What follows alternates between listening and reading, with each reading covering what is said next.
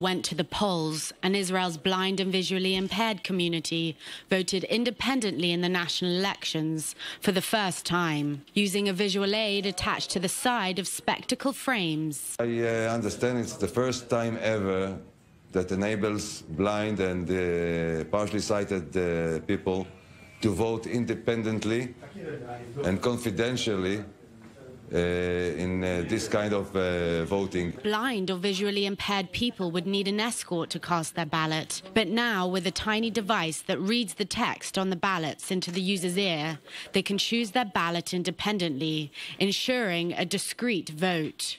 It's probably the first opportunity for people with vision impairment to basically vote independently and without the assistance of anyone, so they can choose whoever they want without letting anyone else knowing what they do. So it's definitely an advanced step that will help them in the future. In the first pilot of its kind in the world, Israel's Orcam deployed its device in 12 accessible voting stations across the country to assist over 20,000 visually impaired people with the right to vote.